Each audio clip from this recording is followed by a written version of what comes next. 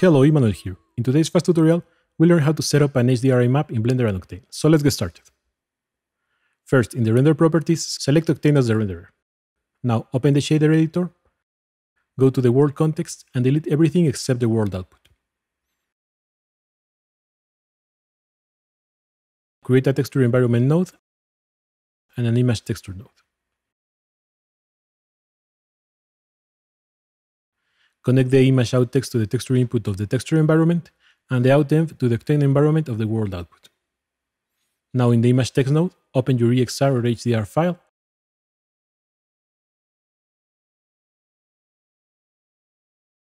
and set the gamma to 1. Now if we go to render image, we can see it is working as expected. But if we enable the render in the 3D viewport, it seems washed out, because there is a double gamma transformation. We can fix it by going to the render properties, then in the color management section, go to display device and set it from sRGB to none. Well, that's all for now. See you in the next fast tutorial.